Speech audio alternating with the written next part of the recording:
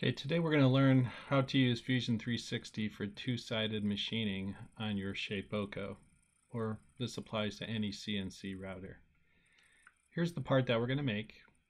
You can see it's pretty simple, but it does require two-sided machining. The first side we're going to do is kind of clear out this area here, and then we'll come back and do this chamfer on the back side, and then of course contour and cut out the part.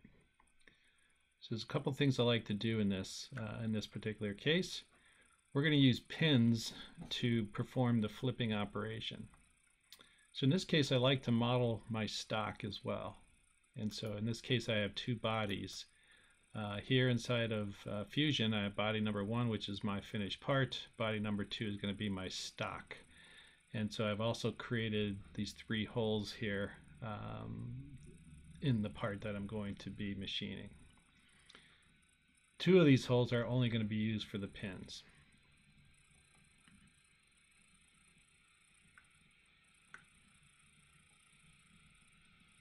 So let's take a look at our machining operations.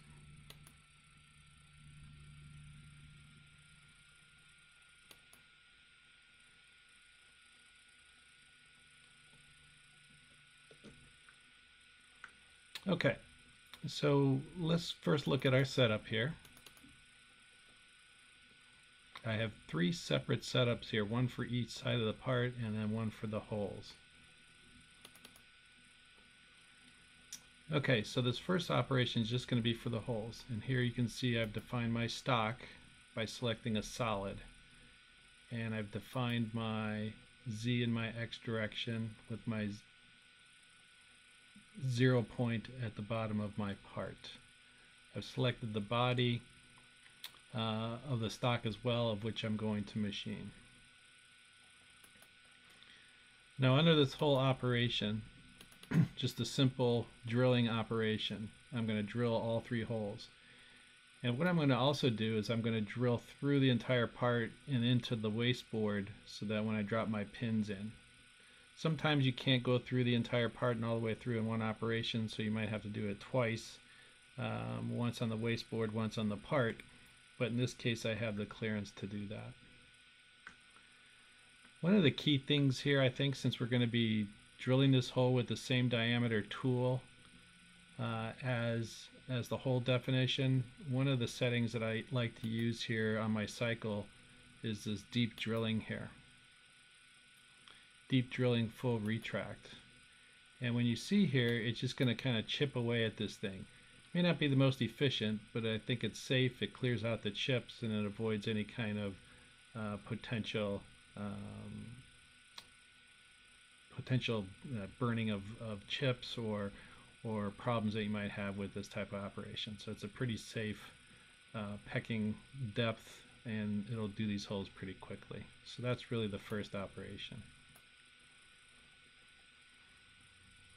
Stepping into number 2 here. So now we're ready to actually start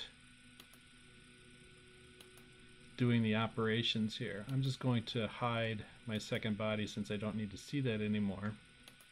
But you can see here in my second operation, again, I've chosen, my stock from a solid. My Z is at the bottom here, and I'm ready to start performing some operations. My adaptive toolpath is pretty straightforward. You can see here some of the options that I have for this. I've selected the machining boundary here, and then my depth of cut is pretty aggressive on here as well. Since I'm going to be machining this out of PVC, I can be pretty aggressive on my cutting feed rate, so we can kick this up to like 120. And you can see I'm running this at 12,500 RPMs, which is roughly on Makita about 2 1/4 on the dial.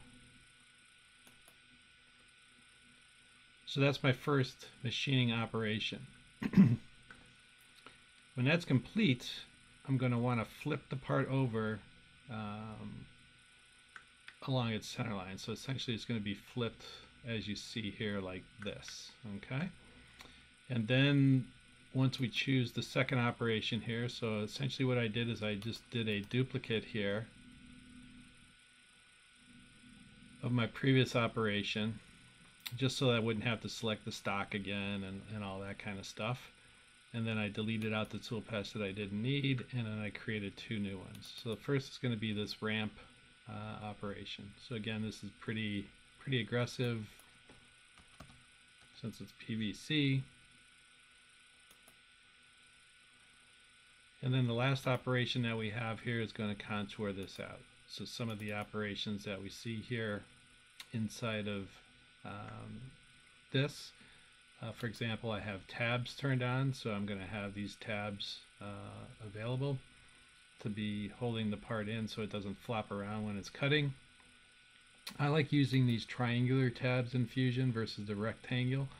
When I choose rectangle, sometimes I get a little tool mark, you know, on the side here of the part, and I don't like the way what it does with the surface finish of that, so I use triangle, and it seems to avoid that.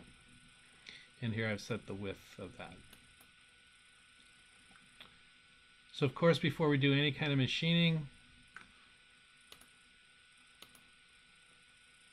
we want to do a simulate.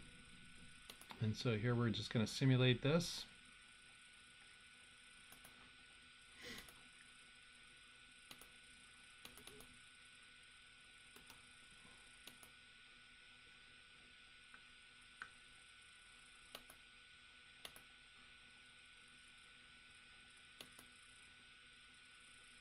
And we're just going to play through it. So here you can see the whole pecking operation.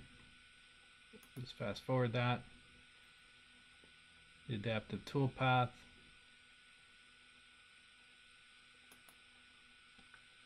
Flip the part over.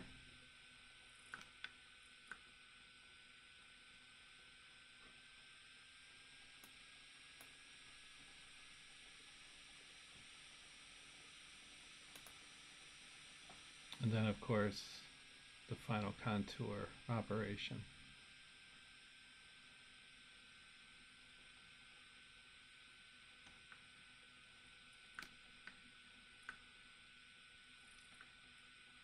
And that's what we're going to end up with. So now let's go cut this part out and see what happens.